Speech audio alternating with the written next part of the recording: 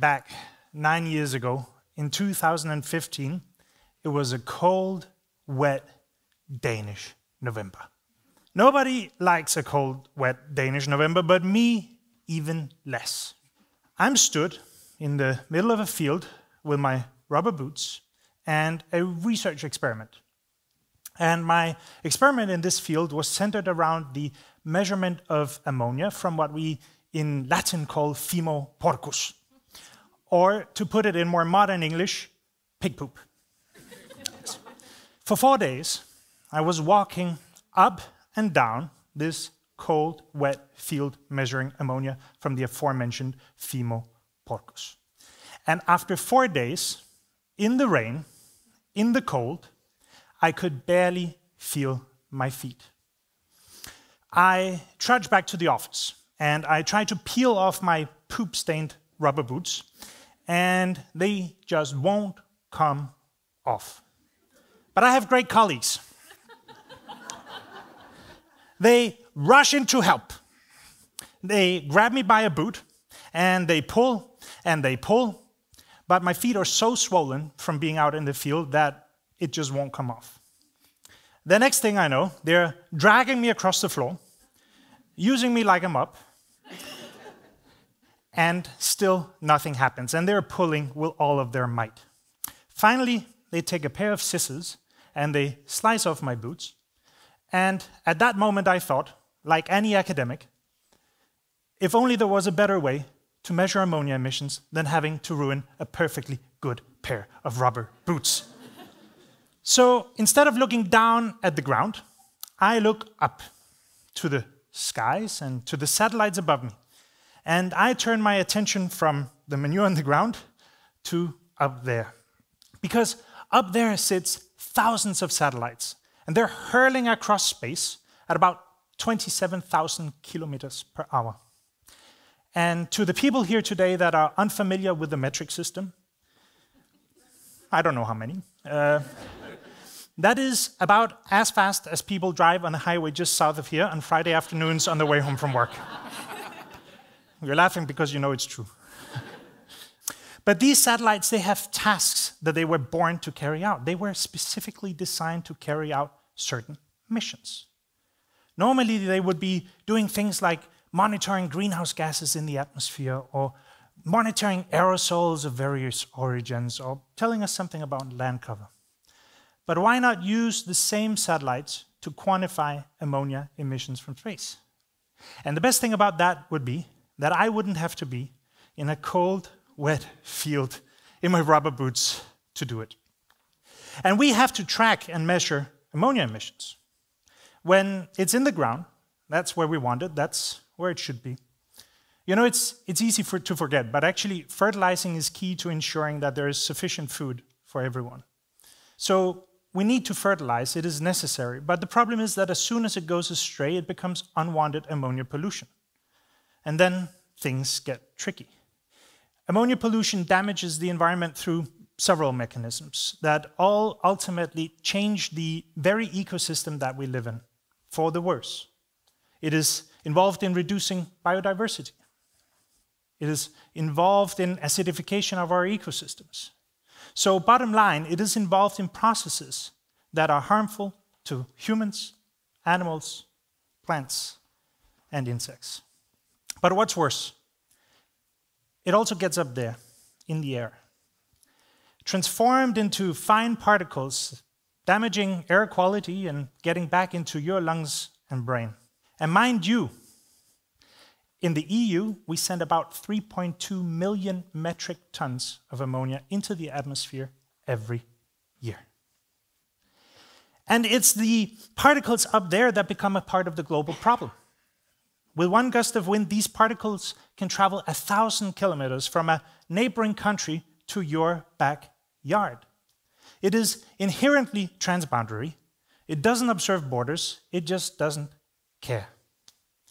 And these particles that we call PM2.5, you may know them as PM2.5, they are directly, thank you, they are directly tied or contributing to the economic burden of ammonia pollution. It has, it's difficult to put a number on, but it has been estimated that it costs about 3.2 billion euros, including healthcare costs. And talking about healthcare, these particles, they are known to onset neuroinflammatory diseases, and some studies have shown that it also is suggested involvement in neurological diseases, respiratory diseases, cardiovascular diseases. And with all of these side effects, we have to ask the question, what are we gonna do? You know, it is contributing to the excess annual mortality rate. That is 230,000 in 2020, 230,000 people that prematurely died, and that is attributed to PM 2.5. So what would be a game changer here? Let's go back. It's been 9 years since I was in the field in my poop-stained rubber boots. Yes. And developments has happened. The idea of monitoring ammonia emissions from space is not far-fetched, and the scientific community has seen the first measurements. So from that viewpoint, it's a success. But there's still way to go. We need a better spatial resolution, ideally all the way down to a single farm or a single piece of land. That would be transformative. So together with industrial partners, we are currently exploring the use of a new camera, a special camera that we hope to make able to see ammonia emissions, even if the human eye can't. And I think that could be a game changer. That could be a game changer. Because it's not about the particles, it is about understanding what drives them, what emits them.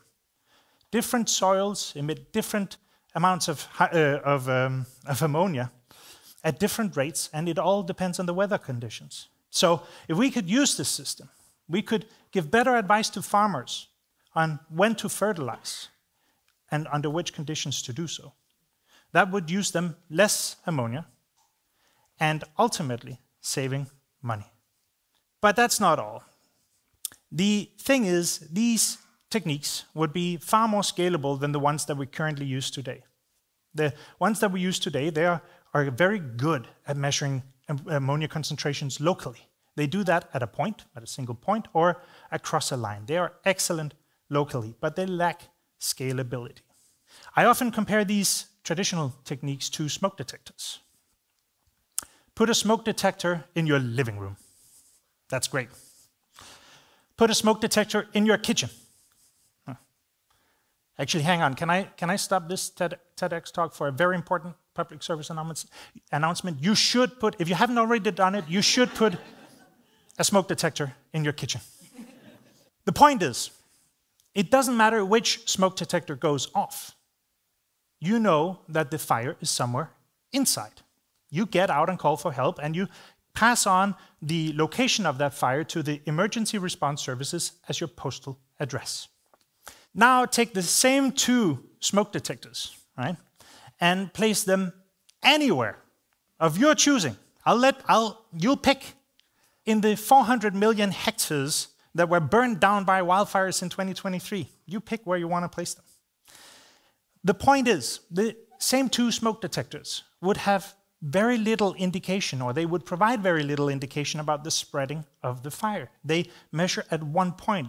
They measure very locally. That is the power of a camera. It can see things over time and over space. And that, to me, I think, would be transformative. It's important to note that this is not a surveillance-type tool. It's a decision support tool that allows farmers to optimize better, to use less fertilizer. And beyond all, it is a tool which ensures that we fertilize under the right conditions. So, taking an uncompromising view, I think that this technology has what it takes to really bring us from a very high standpoint, to give us the technology that we need to get to where we need to be. Farmers need this. They do. We need this. The approximately 92% of total emissions stem from agriculture. So it's a very big share that stems from agriculture. But it's important to note that agriculture itself is not exactly the problem. Humankind is a part of the problem. But I find some consolation in the fact that I think we can also be a part of the solution. Unfortunately, I'm not here to tell you today that the job is done. Unfortunately.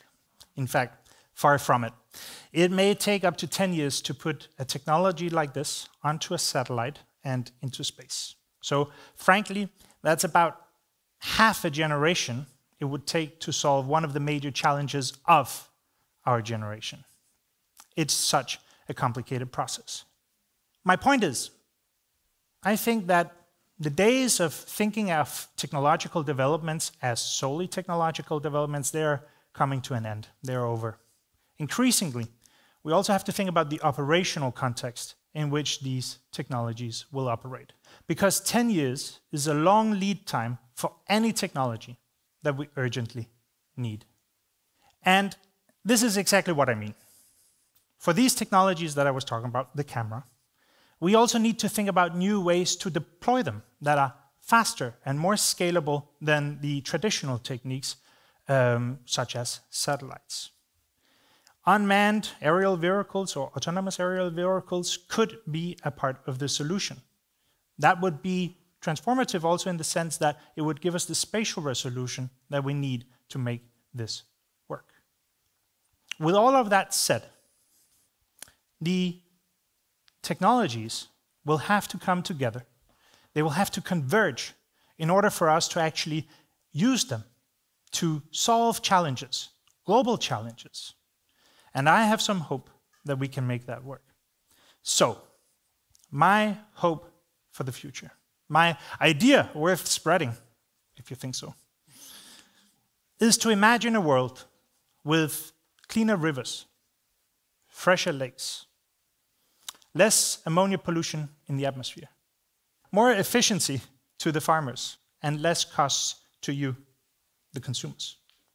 I think that we have to be very careful ensuring that technologies are translated from the laboratory and to the users in an operational context where they make a difference.